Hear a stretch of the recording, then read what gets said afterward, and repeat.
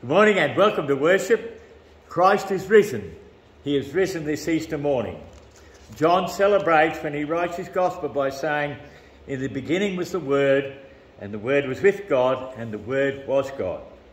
And this morning I would like to acknowledge that the ground that we stand on is God's. Jesus, in the beginning, was the creator and sustainer of this planet and this earth that we live on. So let us rejoice and know that we stand on holy ground. Let's pray. Loving God, we thank you that you are here today. We are not worshipping in a memorial service, but we are worshipping a risen Saviour, a Saviour who sustains us, cares for us and loves us. We thank you that we can just rejoice that Christ is truly risen. He is risen indeed. Amen. I want to share with you the story on the walk to Emmaus, and I'm going to ask Ben to come and read that for us, please.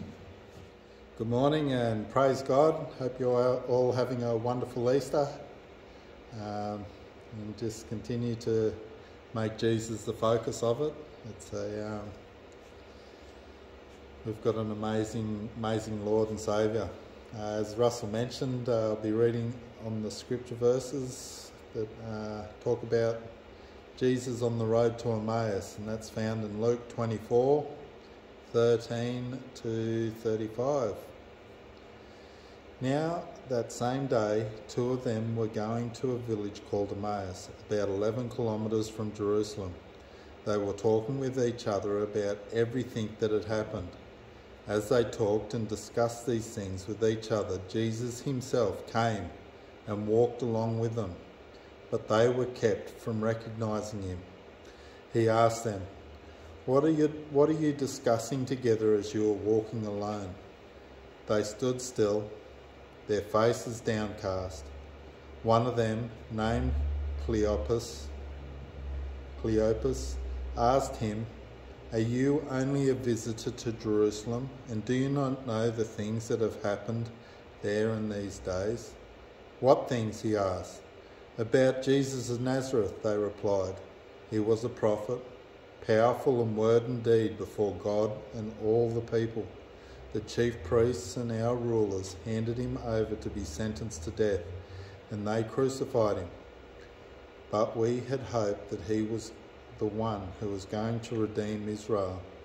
And what is more, it is the third day since all this took place. In addition, some of our women amazed us.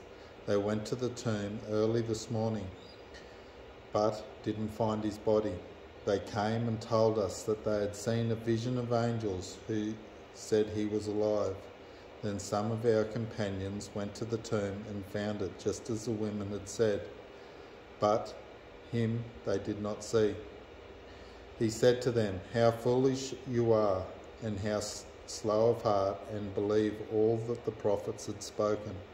Did not the Christ have to suffer these things and then enter his glory?" And beginning with Moses and all the prophets, he explained to them what was said in all the scriptures concerning himself. As they approached the village to which they were going, Jesus acted as if he were going further, but they urged him strongly, "Stay with us, for it is nearly evening, the day is almost over." So he went in to stay with them. When he was at the table with them, he took bread, gave thanks, broke it, and began to give it to them. Then their eyes were opened and they recognised him, and he disappeared from their sight. They asked each other, "Were not our hearts burning within us while he talked with us on the road and opened the scriptures to us?" They got up and returned at once to Jerusalem. Then they found the 11 and those with them assembled together and saying, "Is it true?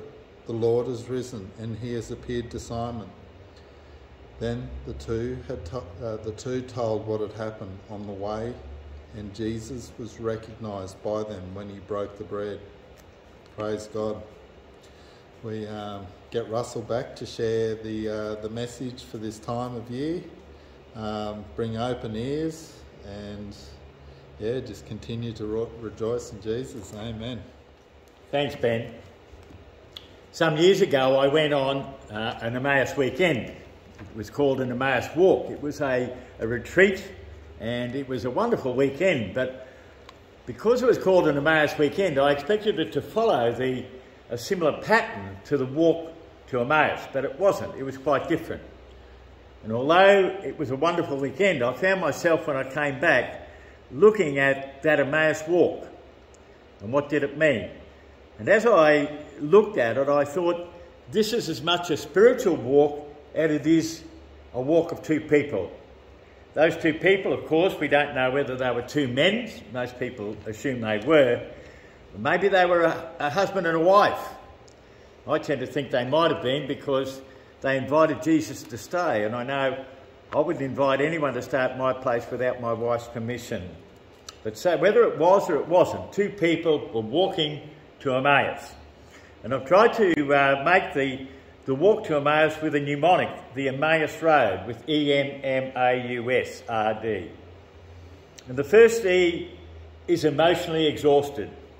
These two were walking back to Emmaus. This was the day that Jesus rose from the dead. It was a day of discovery, of wonder, a day that we celebrate today. But they didn't know that. All they knew was that Jesus had died. How long had they been in Jerusalem? We don't know. Maybe they were there on Palm Sunday and caught up with the exuberance of Jesus coming. And maybe during the week they saw the way in which the tide turned so dramatically. And they saw this Saviour that they had put so much trust in, just dying. And everything they had hoped for was gone. And here they are, emotionally exhausted and trundling back to Emmaus. Their faith, and I felt about that. Sometimes I know when my faith feels dry, when the hopes that I put in Jesus are dashed, when I find that I'm disappointed with the way things are turning up, you want to get back to some form of security where you can lick your wounds. And here they were going back to the security of their home. Tired, worn out, and devastated. And then there's the end. They met Jesus. I don't know about you, but sometimes when I'm engrossed in discussion and somebody comes up behind me, they startle you. But Jesus doesn't seem to do this. Jesus is the quiet intruder. He doesn't push his way into our lives, but quietly comes in. And it's interesting, he says, "What were you talking about on the way?"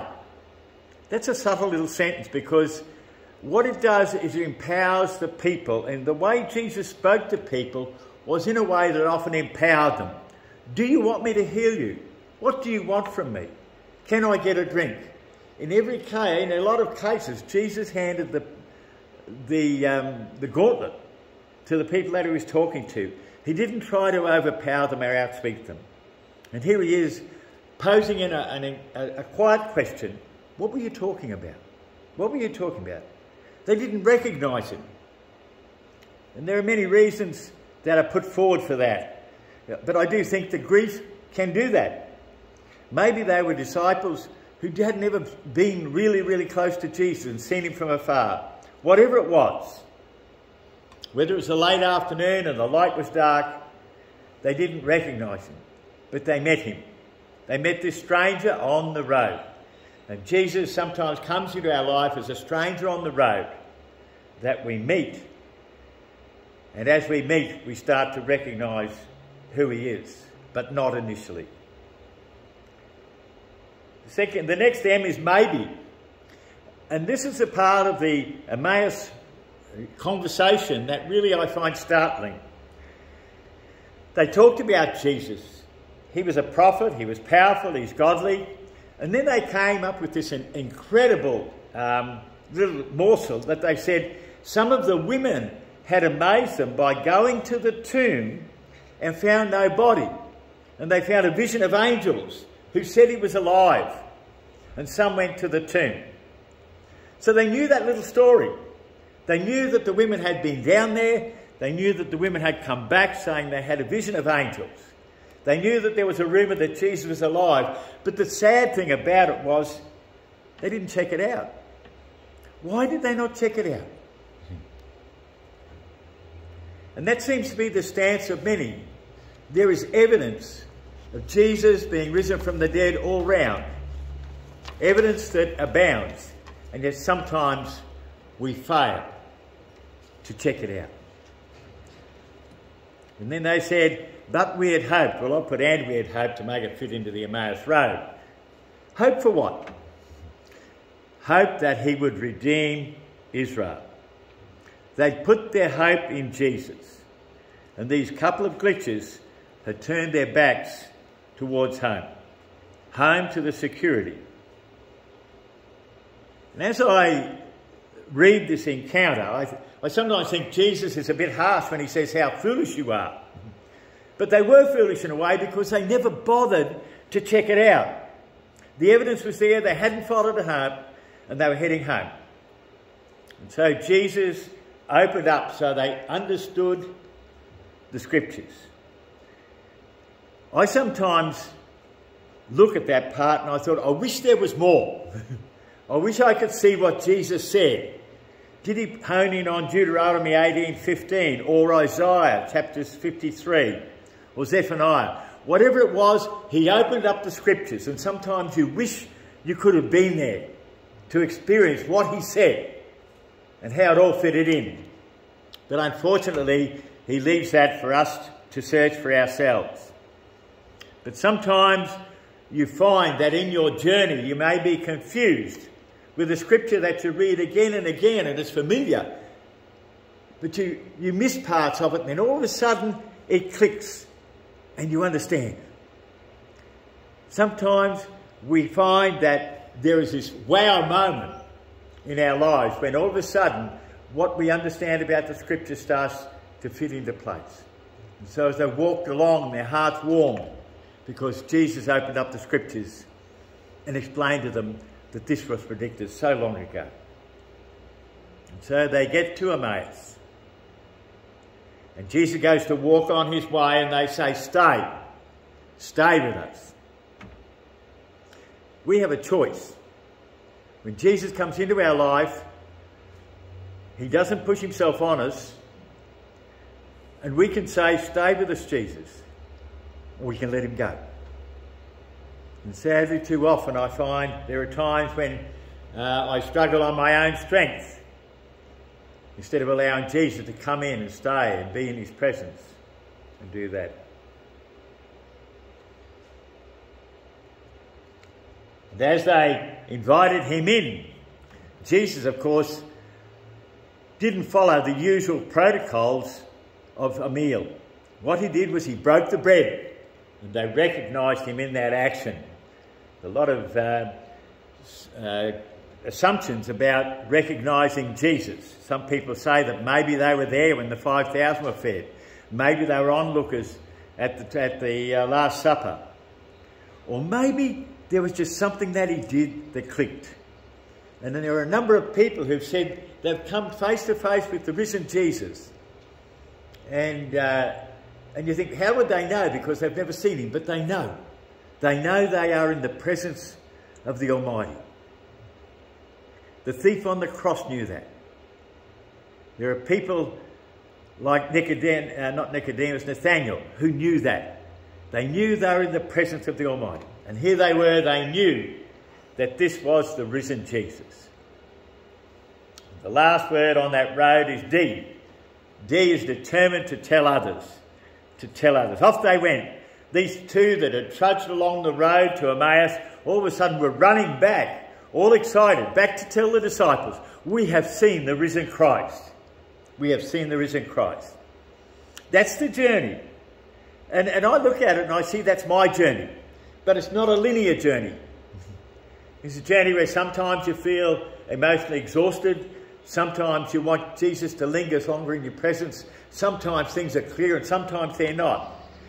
It's a journey on the road of struggling, of recognising, of understanding and sharing. And Christ is risen. And today may you truly recognise the risen Christ. Let's pray.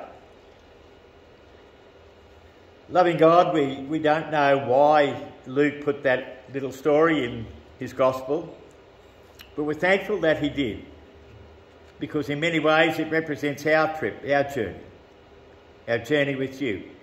And Lord, as we journey with you by our side, our hearts are warmed. And we thank you today that it was the risen Lord Jesus Christ who walked with those two.